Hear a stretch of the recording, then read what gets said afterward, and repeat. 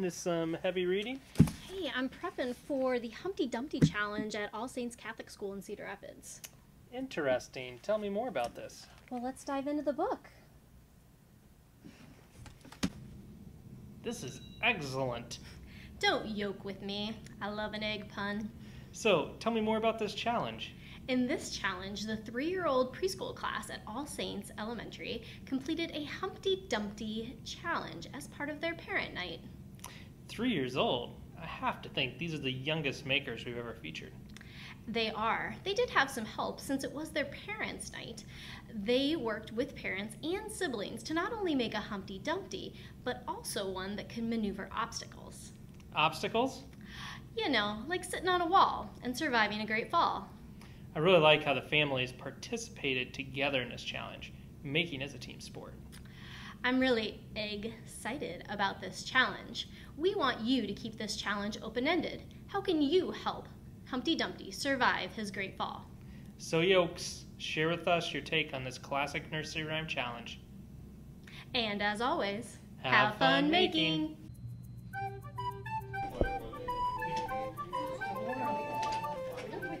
Humpty Dumpty. Humpty Dumpty, and how did you decorate your Humpty Dumpty? Using markers and stickers. Markers and stickers, awesome. So what color hair does your Humpty Dumpty have? Golden. Golden hair, very nice. And why did you choose those eyes? Because they look good.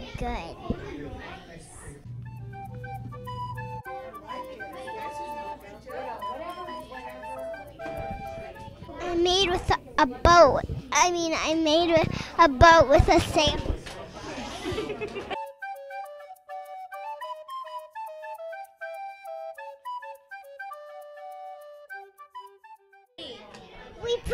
We had 2 plates, and then we also add wrapping this for Humpty Dumpty seats. And what was the funnest part about making your boat?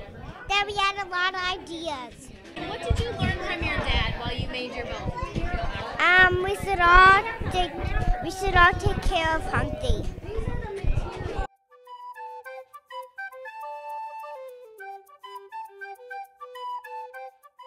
I had to add some ribbons, then put these on September so it would look like jets. They are jets. And I put a plate, and these are sticks that you have on lollipops. And these are paper towel sticks and tape. Can I say something? And Sean wants to talk to you. Humpty Dumpty, goodbye. It's called a monsoon that we made. I decided to bake it, but Max did most of it. He accidentally fell off one of the parts.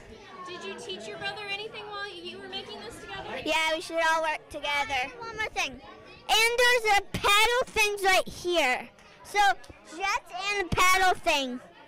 It goes like this. It goes like this. Did you like making this with your sister? Yes. Do you normally make things like this with your sister? No, fight about it. Yeah. What did you use to make the rocket? Tinfoil, string, and popsicle sticks, and fluff balls. Fluff balls, I love it. Cotton Can you make your rocket fly? Yeah. Love it. Do you think Humpty Dumpty will be safe in that? Yeah, we made a seatbelt. You made a seatbelt for him? Show me the seatbelt. I love it. It can unhook. Is this your sister? Yeah. What did you learn from your sister while you made your rocket? She helped me and to put a tinfoil on. That was her idea. Whose idea was it to make a rocket? Mine. I love it. That's really creative. Are you proud of your rocket? Cool. Let's see it go across the river. Hey, it's up to you. The opportunities are endless. I'm gonna go get.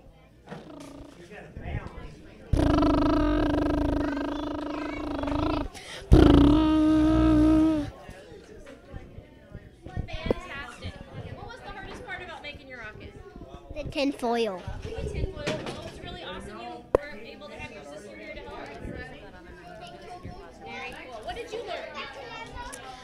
learned that my brother has a big imagination.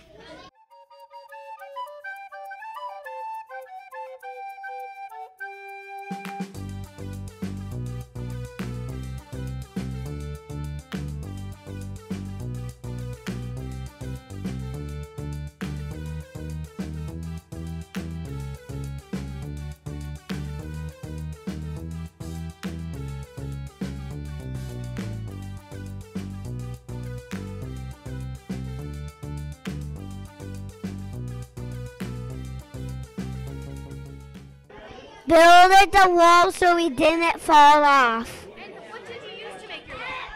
Blocks. Blocks. Awesome. And where did you put Humpty Dumpty at? In the middle. In the middle. Why did you put him in the middle? What? Why did you put him in the middle?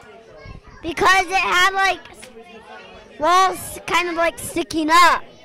Ah, so did that make it safe for Humpty Dumpty? Yes. Did he stay on the wall then? Yes.